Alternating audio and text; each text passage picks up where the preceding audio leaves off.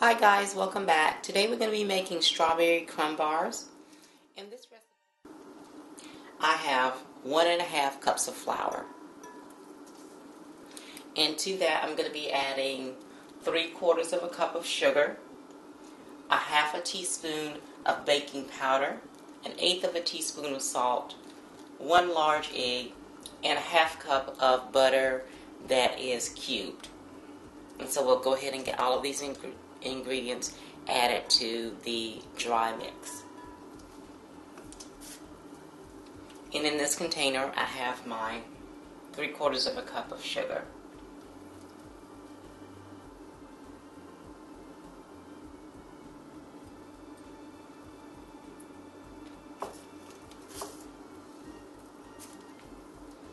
And then I'm going to be adding to this a 1/2 teaspoon of baking powder and the 1/8 of a teaspoon of salt. And I'm just going to use this mixer to mix those dry ingredients in together before I add the egg and the butter.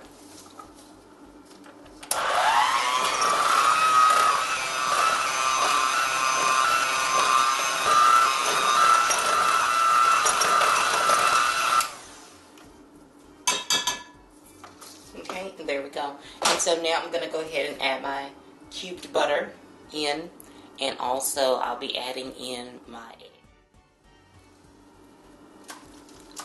Okay, so I've already added my egg into the mixture, and I'm going to be adding in my cubed butter.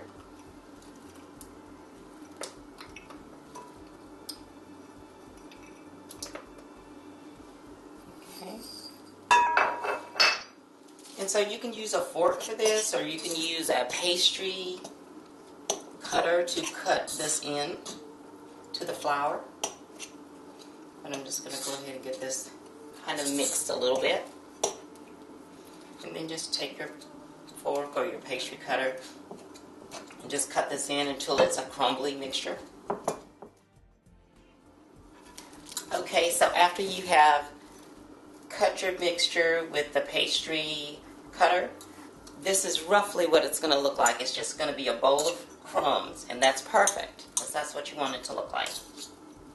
And then we're going to go ahead and get 3/4 of this pressed into a glass baking dish, and this is going to be the base of your crumb bar. Okay, and so now I have buttered a glass baking dish.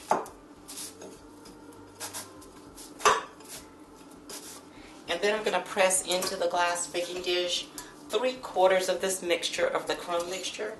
I'm going to just press it into the bottom of the baking dish because this is going to be the basis for our crumb bars.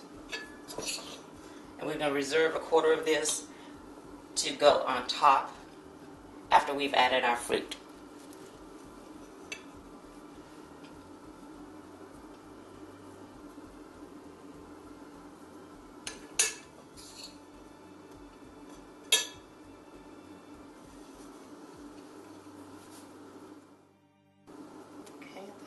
It, and I'm just going to get this pressed into the pan. Just use your hands.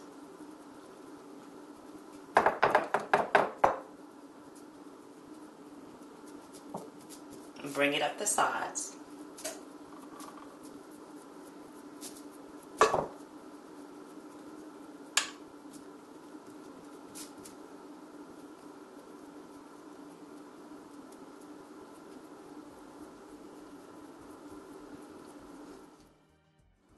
And that's how your crust will look in the bottom of the pan when you've pressed it all around.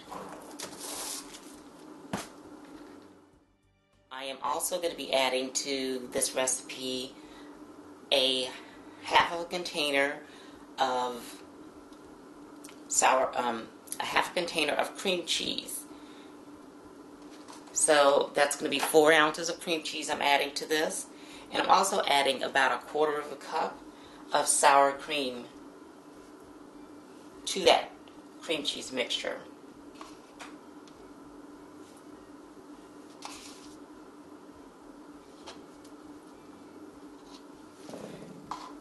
to that, I'll be adding about 1/8 of a cup of sugar.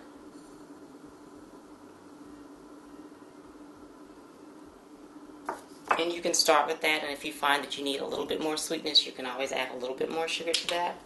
I'm also going to be adding a teaspoon of vanilla extract to this mixture.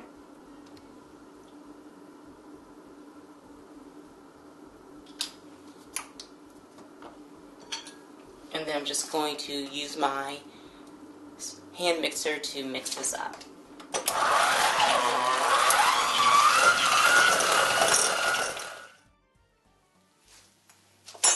Okay, and so to this crumb bar mixture, I'm going to be topping this with my cream cheese mixture, which is the variation on the original recipe. It doesn't call for this in the original recipe, but it's just, it just struck me that it might be good, so I thought I'd try it. I certainly follow. Okay, and now that that's all topped off with the cream cheese mixture, then I'm going to go ahead and add my strawberry pie filling. You certainly can use frozen strawberries if they're out of season. You don't have to use this pie filling mixture.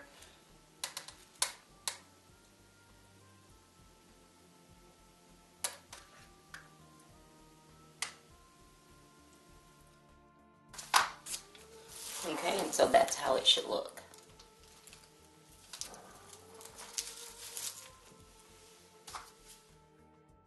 Crumb bars have been assembled. Now it's time to go ahead and top it off with the remaining crumb mixture, so I'll go ahead and do that. And just sprinkle it all over the top. That's what it looks like, and I'm going to pop it into a 350-degree oven for 40 to 45 minutes. Okay guys, here we have it. The strawberry crumb bars are now complete, and they're just ready to be served up and enjoyed.